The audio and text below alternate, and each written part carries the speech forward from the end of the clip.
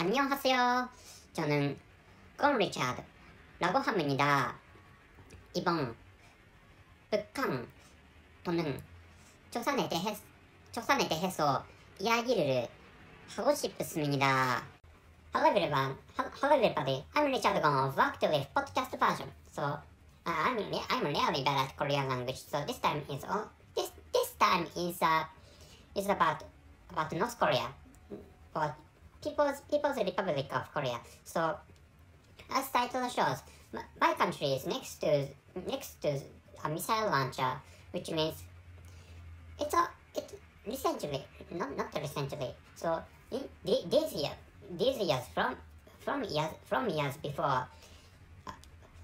I'm sorry. Maybe I shouldn't start with this topic from this one. So if you are not familiar with the geographic relations among Asian countries, so if you know the location of China, so my country is located to the east part of China, or Chinese continent, or mainland China. My country is located to the east part of mainland China. So to the east part of mainland China, there are some countries. So Peninsula one is North and South Korea, and island one, or insular nation, is Japan, and Russia is located to the north of China, and some other Southeast Asian countries are located to the south of China. So the geographic relations are stuff like that. So there are some missile launchers, or there are some launching missiles from Republic of Korea, and the direction of missile launching is Japanward, or People's Republic of Korea often launches missiles to the direction of Japan, or to the place where Japan is located. And for now, no missile has hit my country, but my country is in such a situation where our country is a kind of under the assaults of those missiles launched by Republic of Korea. So in which case, or in which way, this country is dangerous, or this country is in danger. Not this country is not dangerous. What is dangerous is People's Republic of Korea, or North Korea. But this country is in danger of being attacked by those missiles launched by North Korea, or People's Republic of Korea. So what I'd like you to know is that maybe people think, or maybe most of you think that Japan is safe comparing with other countries, because this country has lower crime rates than other countries. Of course, there is some people say that Taiwan is safer than Japan, considering the lower crime rates. Taiwan has lower crime rates than Japan. Taiwan has lower crime rates than Japan. So from this time, or on this time, what I'd like you to think about is that it's the situation of Ukraine. So I'm recording this episode in the beginning of February in 2022. So Ukraine is in danger of being attacked by Russian soldiers, or Russian military services. So in which case, Ukraine is in danger.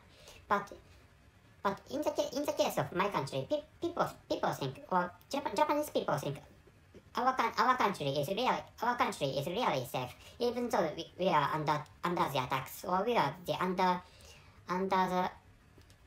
the dangerous situations of missiles launched by People's Republic of Korea, not the Republic of Korea, but People's Republic of Korea.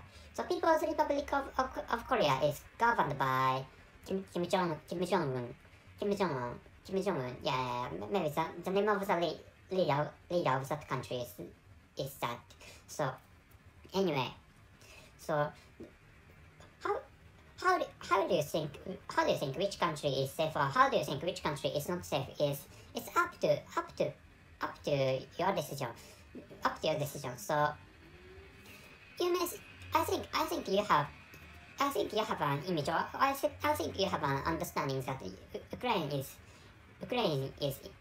in danger, and Russia is dangerous, and Japan is not in danger, but you know, People's Republic of Korea is dangerous, but you know, image considering the fact that, well, taking a look at only the fact that this country or Japan is under the attacks or under the you know, dangers of missiles missiles,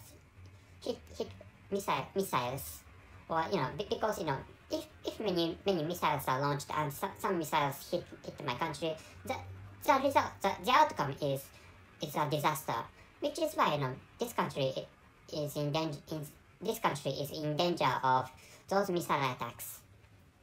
But people do not train themselves in military way, or you know, Ukraine. I watched the news, and in which Ukrainian people take military training, but Ukrainian people take military training, so to prepare for the incoming war. But no Japanese people have taken military training because even though this country is under the attacks of missiles from People's Republic of Korea. Of course, some people belonging to self-defense force of this country take or experience military trainings, but most civic people, most civilian people, or most people who do not belong to military service of this country do not take such military trainings. Of course, there's no military force in this country. Self-defense force is called self-defense force of this country plays a role of you know, military service of this country.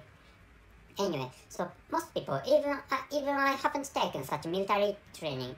So I haven't you know, shot any gun in the course of my life, and I haven't launched any missiles in the course of my life.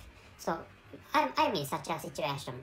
So you know, if you're thinking of, so what I'd like you to know is that if you're thinking of immigrating into some countries, so maybe if you're thinking of immigrating into my country, please be sure about this point. Please make sure about this point. That the point is that this country, there are some launched missiles coming from